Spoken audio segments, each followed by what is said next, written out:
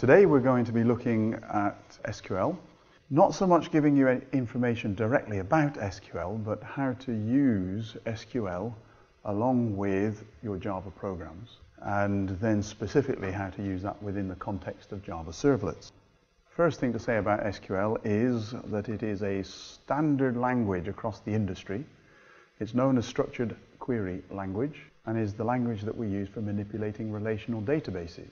And we can do things such as create, populate and delete tables, change data in those tables, and retrieve data from the tables. Retrieving data from tables is known as querying. So when we execute queries, what we're doing is extracting data from the relational database tables and presenting that as what's known as a result set, and that is the set of data resulting from our query.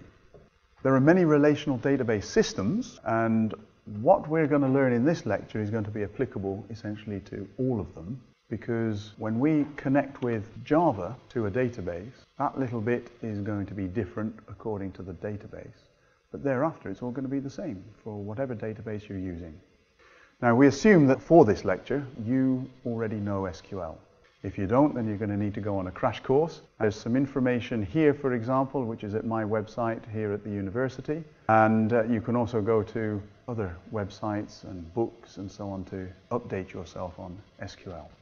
For a lot of the remainder of this module, what you will be doing is using your Java servlets to access databases, and we'll show you how to do that in today's lecture. It is a very easy process. There are basically two things to do. First of all, set up a connection, and then, having connected, to manipulate the data using SQL statements from within the Java code. When you write a Java program that accesses one kind of database, for example, you might write it using Oracle, then if you decide that you want to change your database for that program to a different database, such as MySQL, then you've only got to change 2 lines of code in your program. Basically, that little bit of code that connects to the database. There's a different way of connecting to an Oracle from connecting to a MySQL database. All the rest of the coding remains the same. And that's one of the great things, I think, about using databases within Java. Now, when it comes to connecting to the database, we need to understand a little bit about the components that we're using. First of all, we have our database, and we have our Java class. And there are 2 routes of making the connection. If the database manufacturer has provided a set of classes, Java classes, for connecting to databases, these are known as JDBC classes, then we can use those classes directly from our program. On the other hand, if the database manufacturer has not provided JDBC classes, then what we can use instead is what is known as the JDBC ODBC bridge.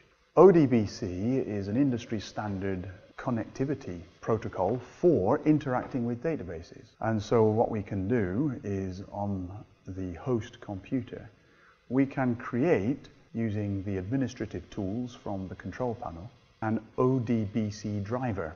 That driver will allow the JDBC bridge within Java to connect to that database. Either way is really quite straightforward. The only difference is, over on this route, you've got to create an ODBC driver before you're able to connect. And of course, taking this route means that there are 2 intermediate drivers for connecting to the database, whereas over on this side there's only the 1 set of intermediate classes. And therefore this side is likely to be a little bit more efficient in the interaction. So the first thing we have to do when we decide on the database that we use is to work out which of those 2 routes we're going to follow. Probably the best thing to do, actually, is just to go onto the web pages for that database manufacturer to see if they provide JDBC classes, and then download them. Very often they are free, and so once you've downloaded and installed them, then you can just make use of them. So the first thing we have to do once we've got our driver route sorted out is to connect to the database. The preparation for that involves these 3 things.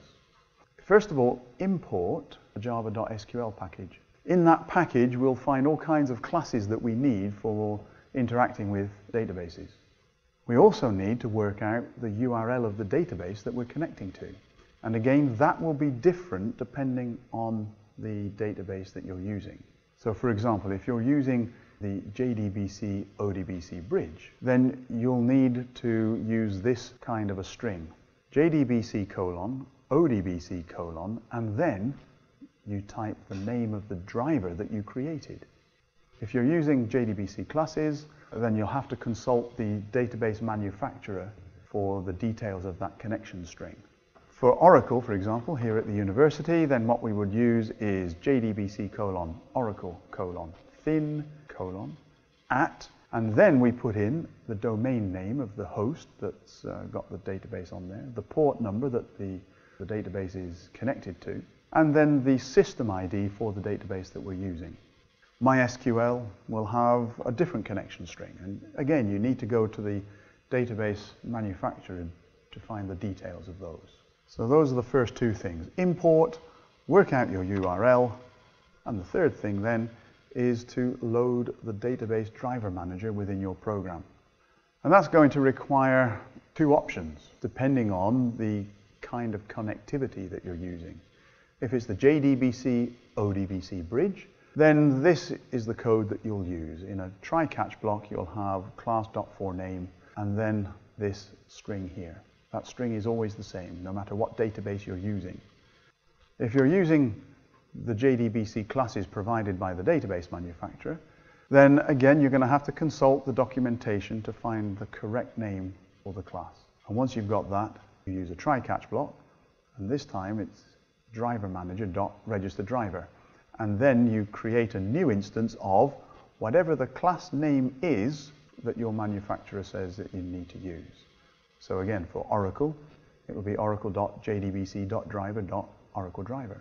That class will be in the JDBC classes that you've downloaded from the manufacturer website.